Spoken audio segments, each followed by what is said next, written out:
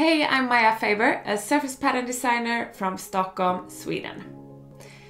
In this class, you will learn how to organize that growing pile of design files that we all have as creatives. Sounds boring and complicated?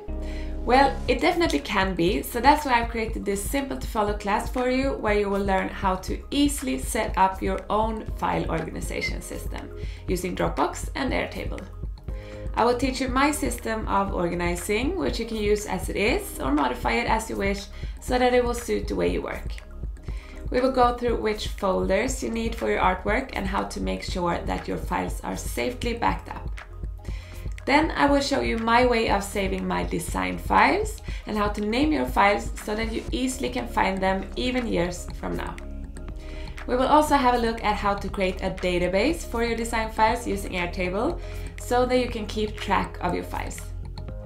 As many of us work with different devices, computer, iPad, your phone, I think it's important to have a system that you can access from all of your devices, which I will show you how to set up in this class. This class is for creatives who wants to set up a functioning file organization system.